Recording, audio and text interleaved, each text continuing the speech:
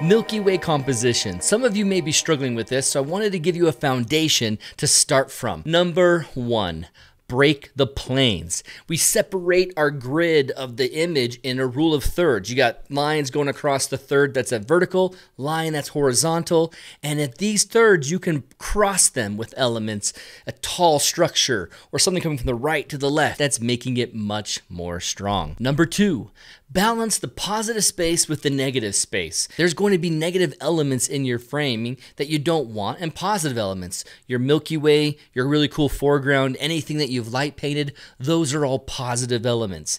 Everything else is negative space. And if you can balance the two together in your final crop, in your final production of the image, you'll have a much stronger composition. Number three, weight on the left. This is the most biased for Northern Hemisphere Milky Way than any of the other tips. So while you're looking at me from your perspective, the Milky Way here is on the right side, and this space right here on the left is empty. And if you have something with weight, some structure, some interest right there, that weight will counter the weight of the core and come together very nicely. Number four, shape from top to bottom.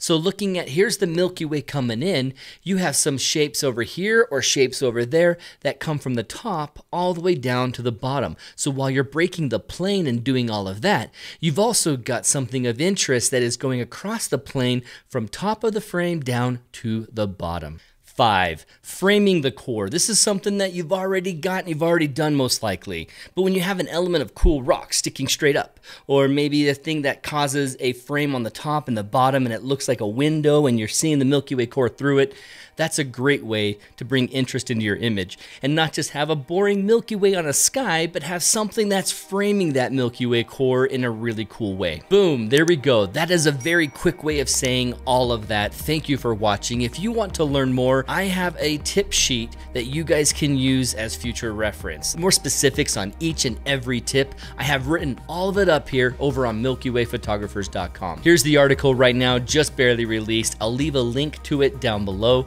But this article, I go into every element here that I gave you tips about and give you more information. Check out all of these tips as well as images showing examples of it, and you can get the hold of that tip sheet for future reference. See you tomorrow to learn a little bit about the Milky Way and get your Milky Way Smarts up. There's a lot of tracking mounts out there, and the Move Shoot Move is a very cheap and very small one, and you get what you pay for. And I think